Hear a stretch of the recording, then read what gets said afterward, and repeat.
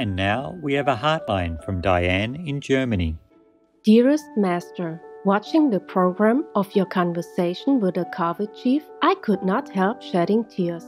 I have tears of gratitude for your endless unconditional love and sacrifice for us, including the ultra-naughty, ignorant humans who still enjoy eating dead bodies of animal people. Until 2099 is a long time for the pandemic to go on and for the human population to shrink. Sad to hear that. But would you please consider to stay with health and youth on Earth until then and lead humans into the new era? I beg you with my whole heart, with the highest power of the universe and all. You can certainly do it if you want to, I suppose.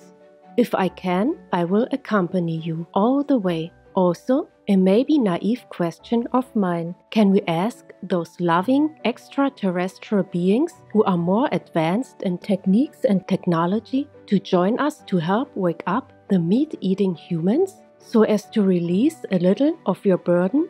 Seeing you alone holding back all the negative influence standing on the front lines, it breaks my heart.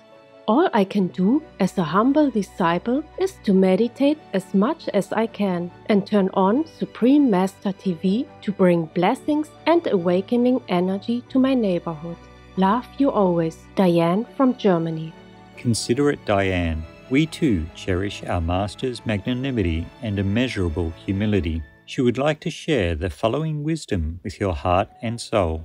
Sympathetic Diane. If all humans become loving vegan now, the pandemic disappears. The climate is regulated and peace will be here. Your diligent meditation would help. Please also help to spread the immense blessing power of Supreme Master Television as much as possible. Standing alone on the front lines is what a master signs up for when they agree to take on the job. And only for a certain time.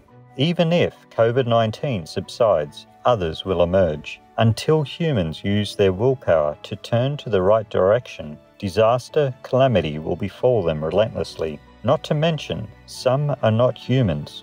Countless masters came and went, suffering daily.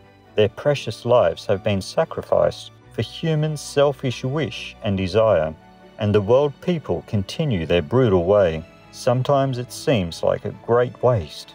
You should feel lucky to be saved. Would you rather see humans continue to torture, murder each other, and helpless animal people en masse daily, while the wicked are well blessed and protected, and the Master continue to endure untold suffering for them? Even if you so wish, Master's physical body won't last with so much pain from horrific humans' karma.